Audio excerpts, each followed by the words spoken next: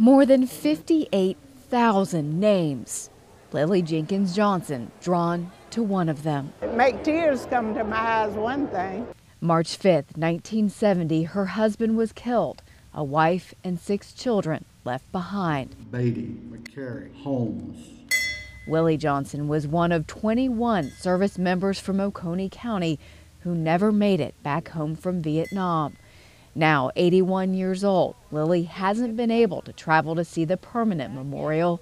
Here, she doesn't have to. The Army was what he loved to do. He loved being in the Army. It's a path to healing. That's why the Oconee County Veterans Affairs Office worked for 3 years to get the Vietnam moving wall here.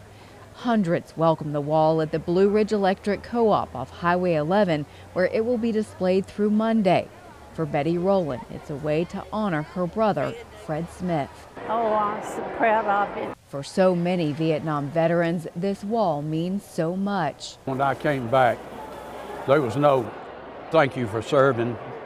There was no pat on the back or anything. You wanted to get out of uniform as quick as you could. Now people come up and pat you on the back and say thank you. And that means a lot.